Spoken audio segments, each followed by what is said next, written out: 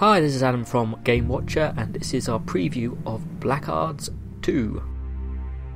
Drawing from the Dark Eye universe, think European Dungeons and Dragons, BlackGuards 2 is Daedalic Entertainment's quick sequel to their decent tactical RPG they released earlier in the year. The first game mixed its dark fantasy setting with a compelling tactical turn-based combat system that, despite a few flaws, made for an experience that was immersive and enjoyable. BlackGuards 2 expands on the formula, making the strategic metagame and dynamic campaign far more open than its predecessor, and a little less punishing to play. The build I got to play through contains about 20 to 25 hours worth of content, which is about half the game according to Daedalic, and in a world full of tactical RPGs on PC, I have to admit that I wasn't expecting to find enough to pique my interest. Gladly, I was wrong.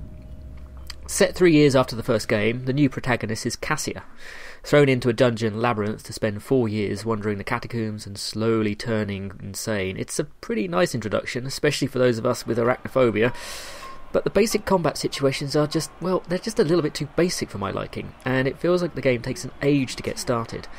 Given that we're promised 50 hours or so in the final game, I wanted to get into the meat of it as quick as possible, and I can see this initial slow pace putting many newcomers off, especially when it's combined with such a heavy tactical and stat-based game.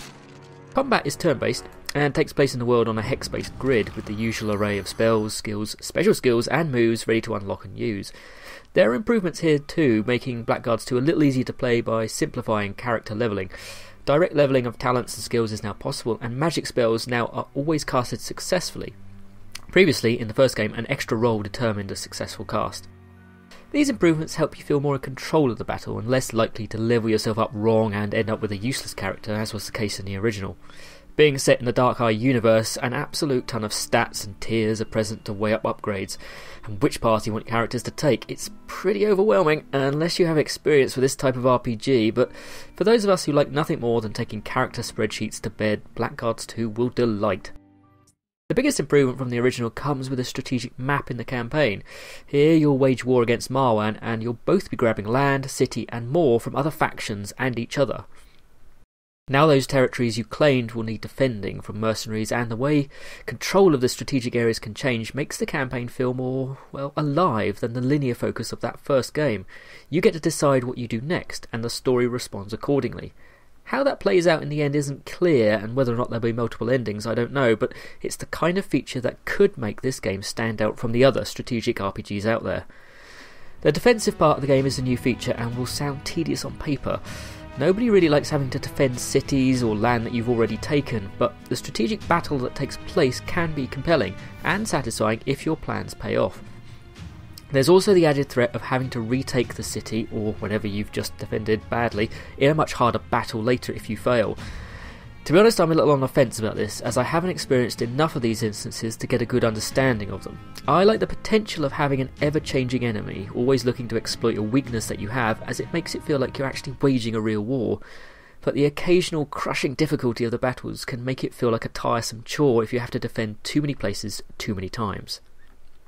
In terms of story, BlackGuards 2 is knee-deep in the dark, low-fantasy setting common to European RPGs, The Witcher being a prime example. It doesn't have anywhere near that level of focus though, and there's not much here to get overly excited about. However, that seems to work in BlackGuards 2's favour, as the strategic machinations of the metagame and the tactical nuances of the combat really just come to the fore.